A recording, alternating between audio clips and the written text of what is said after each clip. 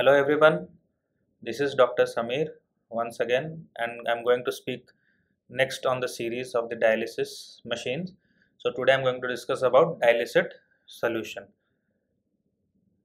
So as we know, the dialysate solution is used as a countercurrent fluid to the blood flow from the patient for exchange of ions or your waste materials from blood to this fluid and some ions from this fluid, dialysate fluid, to the blood.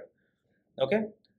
So this dialysate fluid generally is a concentrated powder which is mixed with RO water from the RO plant, as we know, to get a solution that is generally isotonic with our body or slightly lesser hypotonic. Okay, so this is what it is.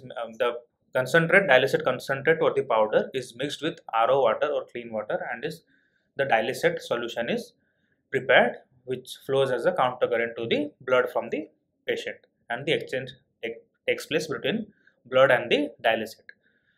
So the constituent of this is generally sodium, potassium, calcium, magnesium, chloride, bicarbonate and dextrose.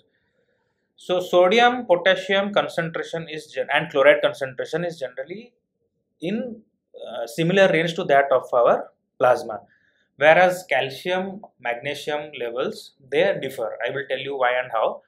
So the sodium and chloride, they are basically similar to that of our blood levels.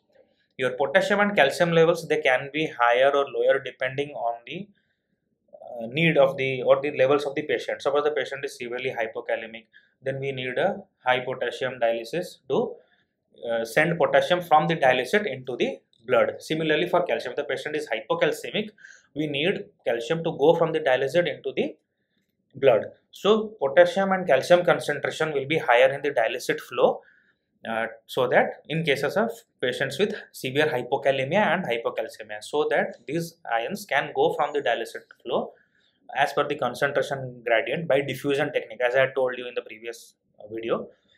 So by diffusion technique, these salts will go into your bloodstream.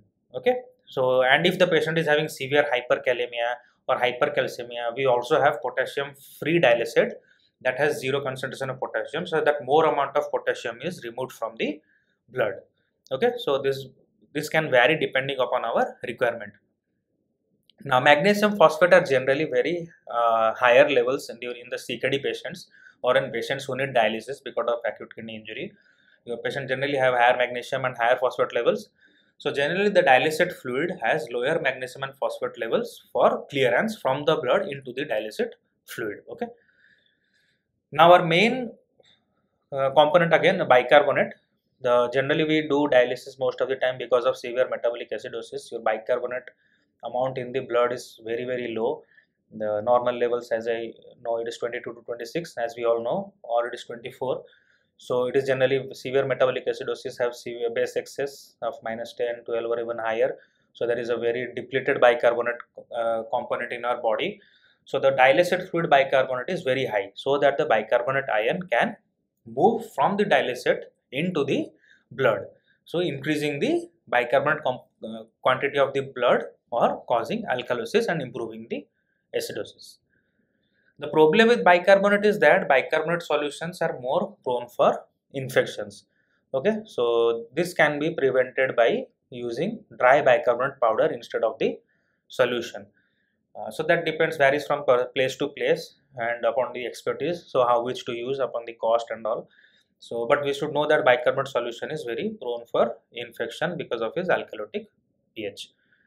So the salt that I was telling, this is the bicarb salt. So this is generally, it has the dialysate flow has two parts, as I had shown in the first during the machine, acid and a bicarb. Two drums were there in front of the machine. So this is the part B or the bicarb solution. It is generally mixed in 50 liters, as you can see. This is a dry bicarbonate concentrate. As you can see, it is non-sterile, not for parenteral use. So dialysate concentration, we can see dilution ratio is 1:1.83:34. So I will tell you again what is that. Part A is your acid. Acid should be 1 part. Part B is bicarbonate, which should be 1.83, and RO water is 34. So the dialysate concentration should be 57 sodium, 34 bicarb, and chloride 23. So this is what the composition. This is the bicarb powder concentrate. Okay. So as I told you, the dialysate fluid, one bucket is from bicarbonate and one bucket is of acid. Those both are aspirated by two tubes and they are mixed with the RO water, and the dialysate fluid is eventually made, which is goes to the dialyzer in the counter current direction. Okay. So as I told you, this one once again to revise, this is your bicarb, this is your acid. So this contains 50 liter of water and that full packet, and this contains your one packet of bicarb and again 50 liters of water. This has to be diluted in 50 liters of water each packet.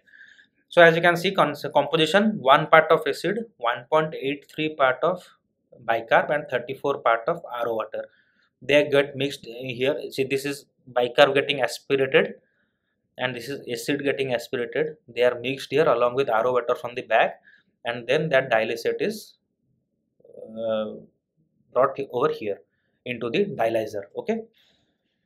So this is the part A solution, or the your acid dry citrate. Okay, part A. Again, this has to be mixed in 50 liters of water. Okay. So again, the dialysate concentration, as I told you, 1 is to 1.83 is to 34. Okay.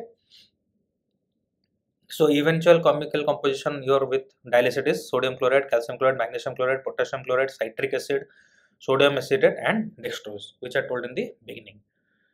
The problem with having a singular dialysate flow in one container, mixing both the powders together, is that the H plus ion and the HCO3 minus. So actually this helps in the way that there are chloride salts, there are calcium, there is magnesium. These salts can form salts and that can get deposited in the your tumblers or those buckets. So the H plus and HCO3 minus, they combine to form the carbonic acid, which reduces the pH of the solution, and that prevents formation of your salts, your calcium salts or magnesium salts that can get deposited and can cause precipitates. Okay. So once again, these packets. Okay. So there are also some solutions available where we can control the sodium profiling of the patient. So can be used in your hyponatremia, hypernatremia. So if there is high sodium concentrations, we can vary the sodium concentration intradialytic. During the dialysis, the concentration of the sodium can be varied, and that will help in clearing out the sodium in case of hypernatremia or increase during hyponatremia. The problem that we can face is generally that if more of the sodium has been removed, it can cause your hypotension. Okay, and if more of the sodium, and it can cause if the sodium suddenly increases because of this profiling, we go for as if higher concentration of sodium, there are chances of feeling thirsty, dryness of mouth, and there can also be side effects of your hypertension in patients with high sodium concentration. Okay, so this is basically your summary about the dialysate fluid. Thank you.